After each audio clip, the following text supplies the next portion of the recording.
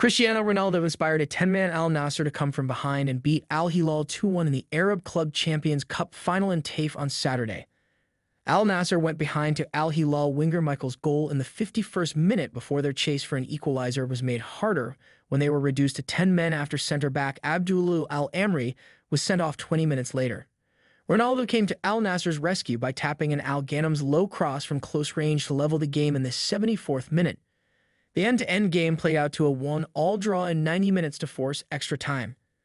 Ronaldo would score the winner with a thumping header into Al-Hilal's unguarded net after Seko Fofana's effort came off the crossbar in the 8th minute of extra time. The 38-year-old was, however, forced out after sustaining a painful knock that saw him carted off the pitch 5 minutes before the end of extra time.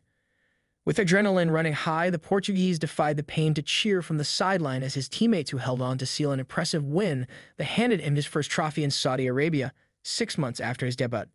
The 2 goals in the final helped him win the tournament's Golden Boot with 6 goals before he lifted his first silverware in the Middle East and the first since the Coppa Italia with Juventus in May 2021.